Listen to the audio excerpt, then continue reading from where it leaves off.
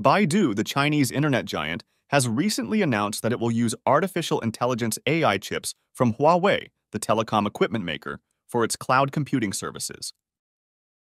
This is a significant move that reflects the growing domestic demand for Huawei's products amid the U.S. sanctions and restrictions on its global business. Huawei has been developing its own AI chips since 2018, when it launched the Ascend series of processors. These chips are designed to power various AI applications, such as computer vision, natural language processing, and machine learning. Huawei claims that its chips are more energy efficient and cost-effective than those of its competitors, such as Nvidia, the US-based leader in the AI chip market. Baidu is not the only Chinese company that has turned to Huawei for its AI needs. In September, Alibaba, another Chinese internet giant, also announced that it would use Huawei's chips for its cloud services. Tencent, the social media and gaming behemoth, has also expressed interest in Huawei's AI products.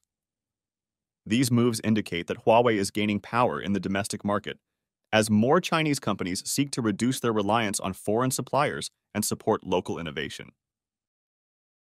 The U.S. government has been putting pressure on Huawei since 2019, when it added the company to its entity list, which bans U.S. firms from doing business with it without a special license.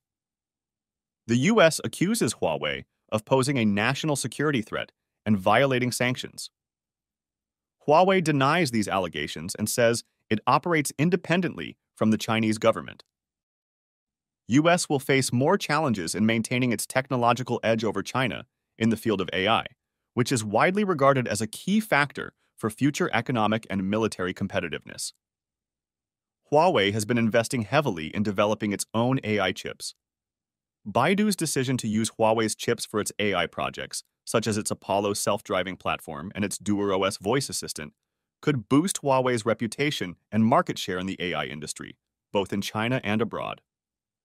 Another possible implication is that the U.S. will have less leverage over China in terms of trade and diplomacy, as China becomes more self-reliant and less dependent on U.S. suppliers for its technological needs. The U.S. has been using its export controls and sanctions as a tool to pressure China on various issues. However, if China can find alternative sources or develop its own capabilities for its critical technologies, such as AI chips, it may be less responsive to U.S. demands and more assertive in pursuing its own interests.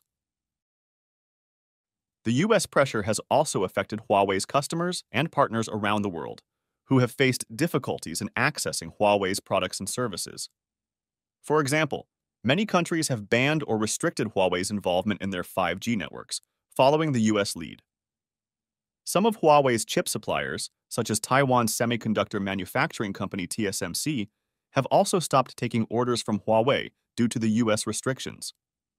As a result, Huawei has been forced to adapt to the changing environment and focus more on its domestic market and self-reliance. The company has invested heavily in research and development, especially in areas such as AI, cloud computing, and 5G. It has also expanded its product portfolio to include not only smartphones and telecom equipment, but also laptops, tablets, smart TVs, smartwatches, and smart cars. Huawei's efforts seem to be paying off, as it has reported strong growth in its revenue and market share in China despite the global challenges. According to a report by Canalys, a market research firm, Huawei accounted for 45% of China's smartphone shipments in the third quarter of 2020, up from 34% a year ago. It also ranked first in China's cloud infrastructure market in the first half of 2020, with a 15% share, according to IDC, another market research firm. Huawei's success in China may also inspire other Chinese companies to follow suit and embrace its products and services as an alternative to those of foreign rivals.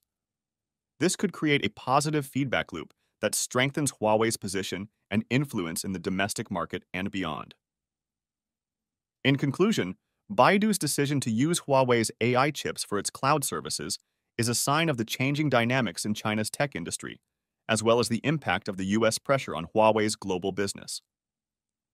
By choosing Huawei over Nvidia, Baidu is not only supporting a local partner, but also gaining access to a competitive and innovative technology that could enhance its own AI capabilities and offerings.